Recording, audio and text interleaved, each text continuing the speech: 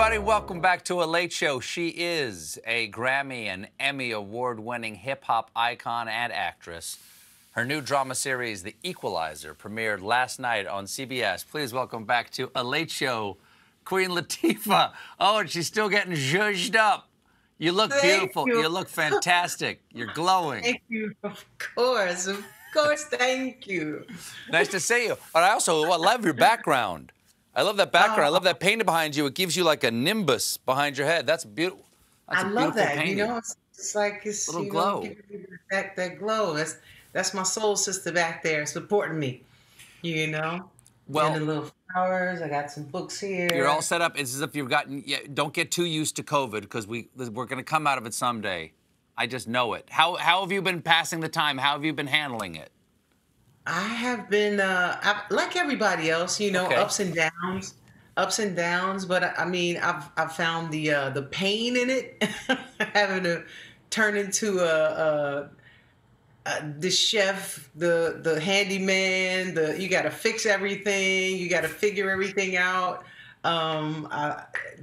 Cook everything, clean everything. You know, you just have to turn into every woman or every man, or you know, your roles have changed. Whatever you do in the house, you know, you had to like take over and just do everything. And but at the same time, it was like it was one of the most beautiful springs I've ever seen in my life. Crazy. I was in LA. The sky was clear. The flowers bloomed. There were hundreds of butterflies around my house flying in from Mexico. You know, it was a very bizarre time, you know, and it was beautiful at the same time. And the coyotes were coming out early, like, wait, we good? Like, you know, I'm like, nah, you're not good. And don't think I won't spray you with this coyote spray, you know?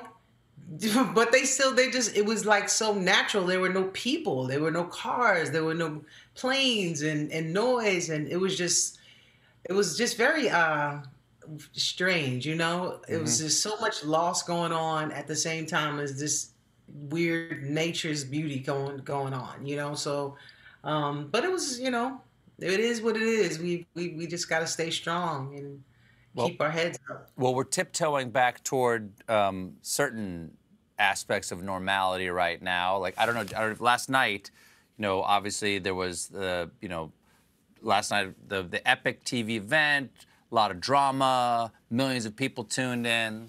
And that's just The Equalizer, your new show on CBS, 8 p.m. on Sunday nights. But before that, before the world premiere of that, which we'll get to in just a moment, there was the Super Bowl.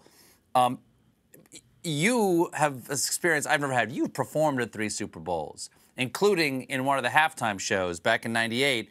What's that room like? What does it feel like? Obviously, The Weeknd had a weird room to play, but what's that feel like to be there at the Super Bowl?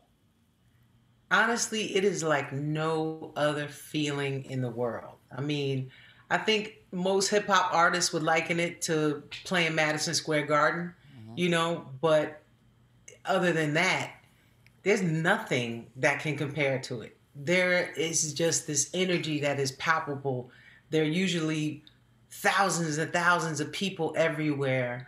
You know, the team, you can see the team out there and they look nervous. They look excited. They look like they want to like go to the bathroom one more time before the game starts and they can't, you know what I mean? And some of them look like they can't wait. They're just like itching. They can't stand still, you know, and then. What about you right before you start to perform? What is that feeling like? A little pressure. I can't stand still. I feel like I want to go to the bathroom one more time. You know, you're feeling, you know, it feels like you feel almost this sort of reverence in a way, because you not only want to rock this song or whatever performance you're going to do, but you feel like an American and you feel like you're doing it in front of the world. And so you just want to do the best you can do.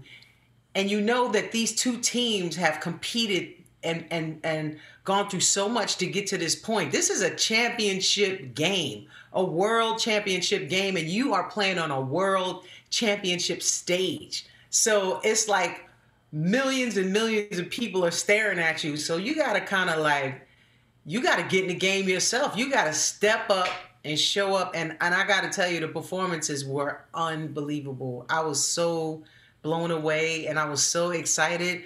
My favorite part is always the flyover, though. Sure. You know, when you sing your song and then everyone's standing there and all of a sudden these planes just fly over and you can feel the rattle. You know what I mean? You always see this stuff on TV. You never usually get to see that planes we're actually paying for. You know what I mean? Like, so to see them fly over you so close, you know, and depending on the year, maybe the Blue Angels, it was like 3 different kinds of planes, you know, at this Super Bowl. So it was really interesting. It was really, really, you know, just so much fun. But as interesting as it was, obviously it was just the opening act for the Equalizer last night. At I think it came on at about 10:30 last night. Now, this is it's the new CBS series. Your friend Denzel Washington most recently played this part in the movies.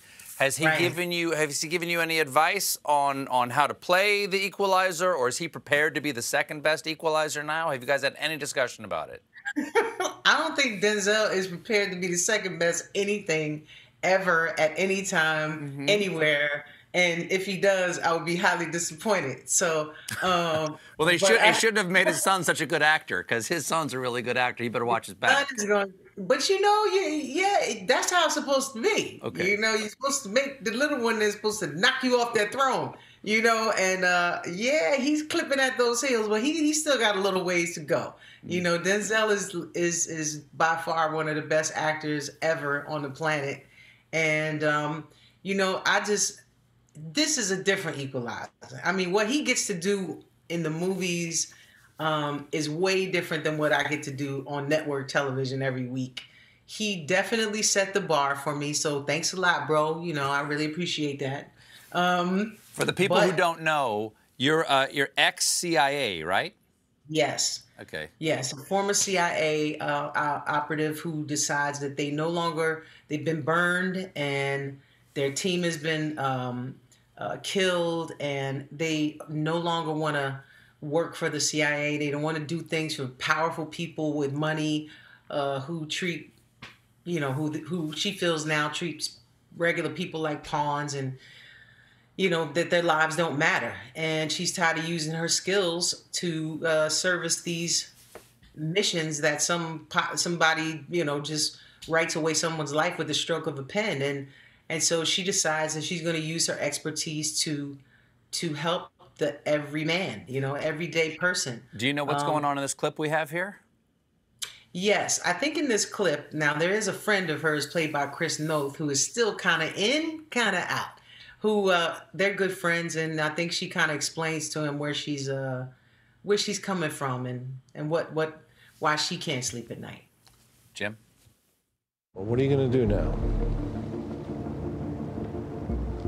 Get a job at Starbucks. Get the free coffee, join the PTA. Well, that's because you're such a people person, right?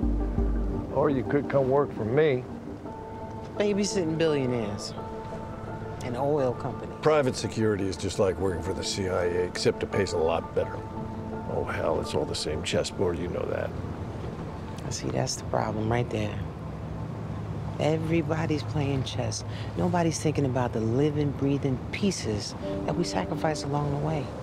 You know, it's funny, when I can't sleep at night, it's not the things I've done that keep me up. It's the people I couldn't save.